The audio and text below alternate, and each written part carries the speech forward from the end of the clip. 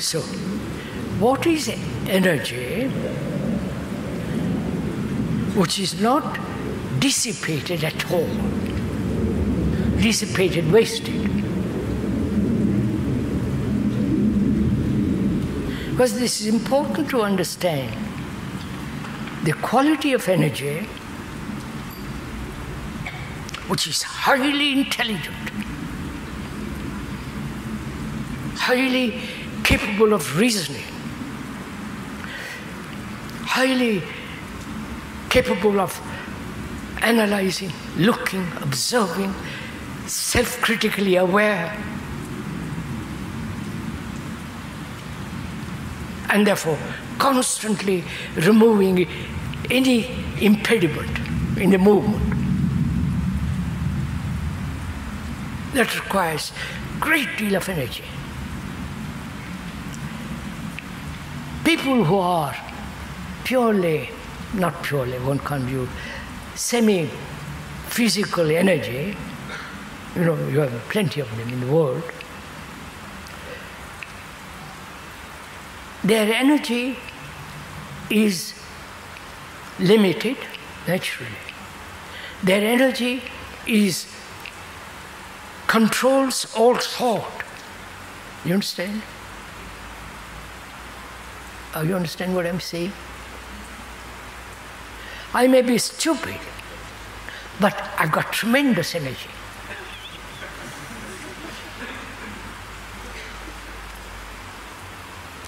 What I think is right, and that drives me. And you see such people all over the world with extraordinary amount of energy.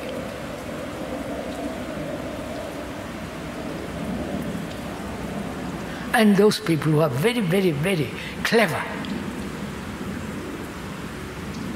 their energy goes into calculation, all the rest of it. Now, is there an energy which is not contaminated, polluted by or through conflict? You understand all this? Right? Are we together in this? Little bit. Then we must inquire why we human beings,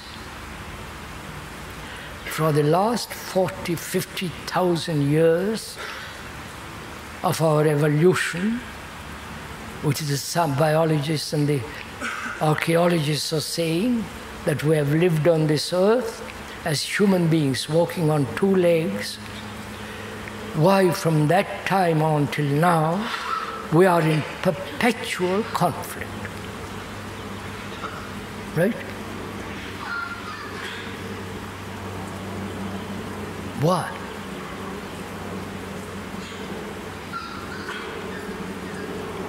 Is it agreement and disagreement?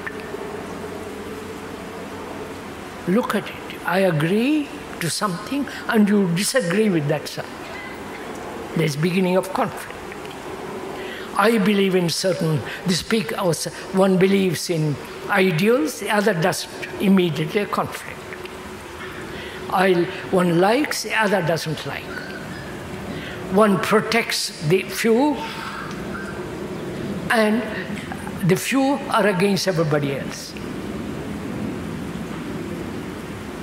In our relationship with each other, there is conflict. Man-woman conflict. And there is conflict between the guru and the disciple. Right? Don't you notice all this? The disciple wants to become like the guru. How silly that is. But the guru himself probably is rather silly. So there is this perpetual struggle, conflict. One holds on to something, identified oneself with that something, and one resists at any price.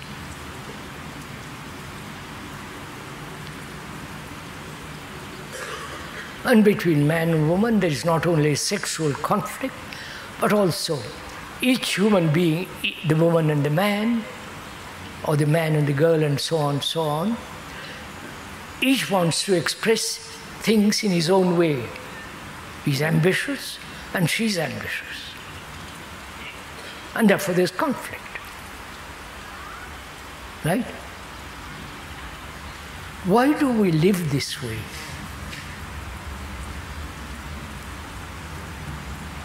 That's immense waste of energy, right? But why? We human beings, after this long duration of experience, knowledge, wars, suffering, the eternal anxiety and so on, why do we live this way? Why do we, who are so clever, who have so much knowledge,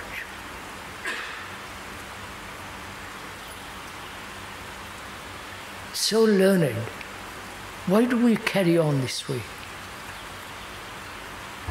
Please ask this question. Don't wait to find out. Ask it, demand it.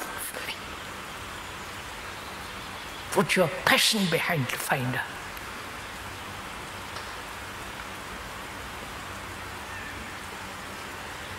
Is it our brain which evolved through conflict? Right? Conflict with nature, conflict in the air, conflict with everything.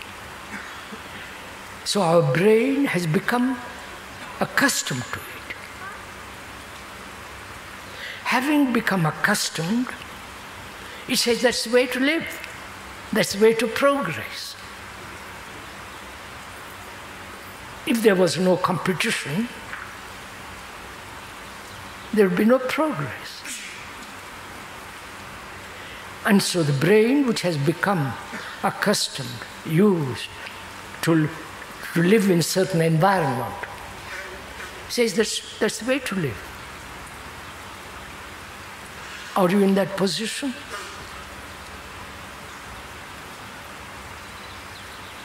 You sitting there say, well, I'm used to this. And because you have used to it, you rationalize it. You see, yes, in nature, everything struggles. The little tree, the little plant is struggling towards the light. The tiger kills the deer, right? So it's part of our nature to be violent, to be in conflict, to be at war with each other, and therefore war with much greater significance. Right? We have lived that way.